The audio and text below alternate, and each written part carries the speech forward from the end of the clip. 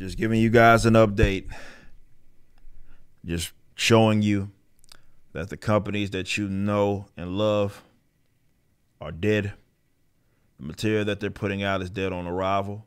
And I'm of the opinion that you shouldn't even try to, when they give you something non-woke, you should not even give that shit the time of day, because all you do is end up subsidizing future projects that is. Let them die. If he dies, he dies. Let him die. But Gotham Knights, and I ain't talking about the video game, I'm talking about Gotham Knights, the show.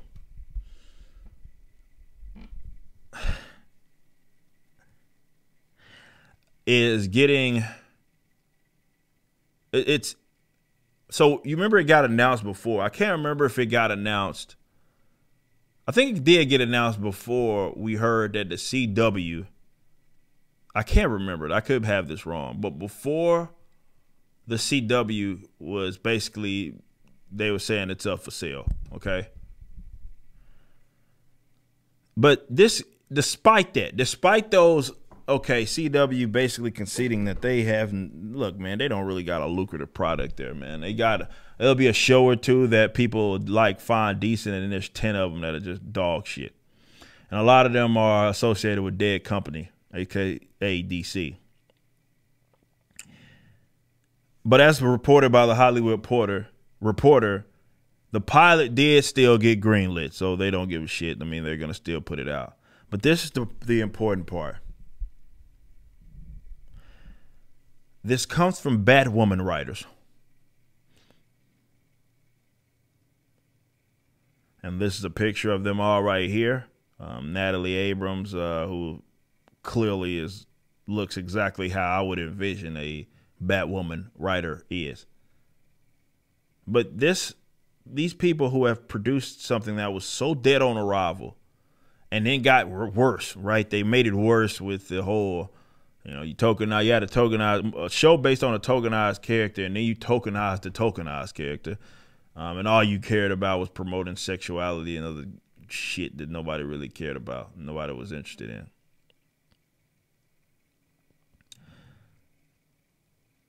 When people fail upwards, that's your cue that this has nothing to do with merit.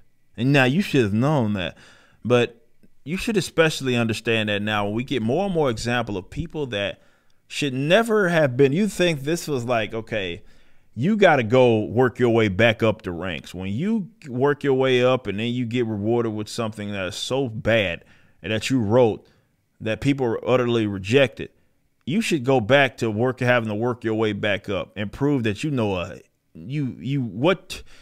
getting in the position that you got in wasn't a fluke. But that's not what happens with the current kind of approach to Hollywood and a lot of the mainstream brands. Every industry seems to be dealing with this, or not every industry, every mainstream thing, whether it be with entertainment. So Star Wars, Marvel, DC, it's all doing the same shit, where a lot of people fail upwards. You get rewarded for producing dog shit.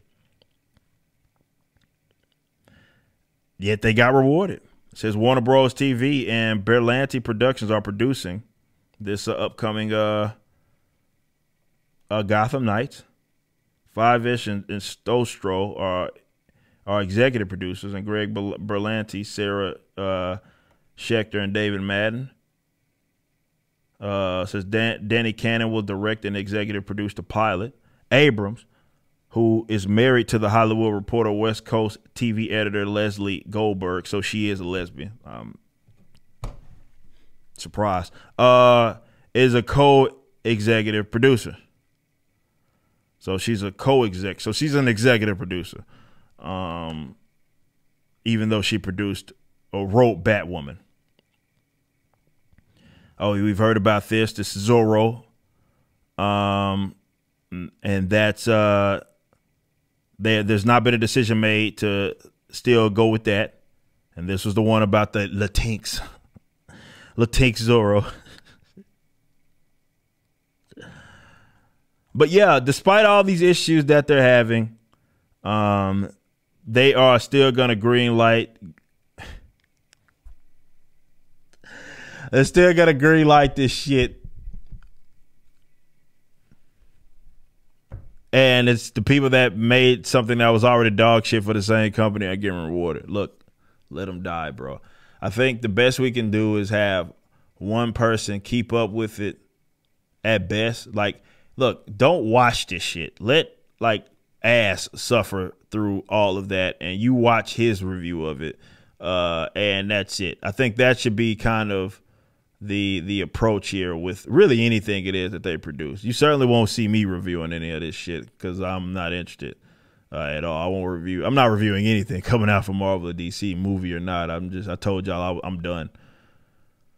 But just let them die, bro. Just let them go. Just they're done. Stop clinging on to your, oh, my childhood. I used to love these brands so much. I have so many good memories. Just stop. It's done. It is not the company that you thought you once knew. They may have control of the properties and what's going on in the future, but these companies are fucking dead, and they've been hijacked by social justice advocates who cannot.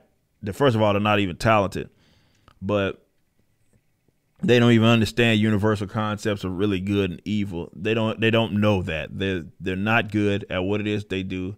And because the corporate big figureheads have gotten main bad information from people that look like, what's her name?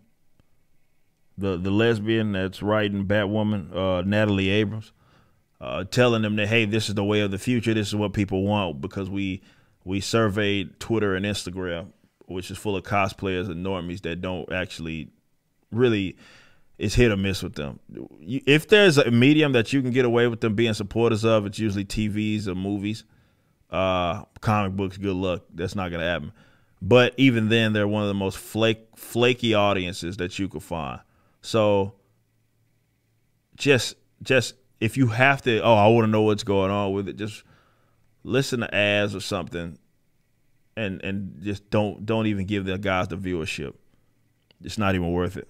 You just listened to a clip from my podcast, For Canon's Sake, which is live throughout the week at 12 p.m. Central on youtube.com/YoungRipper59 and Odyssey.com/@YoungRipper59. Be sure to check out my website, ericdjuly.com, so you can stay up to date with everything it is that I'm doing. You can also become a member and get access to a bunch of cool perks and exclusive content, which includes a social media hub where you can interact with myself and other members. It even has an app that you can get, which is now live in the Google and Apple stores.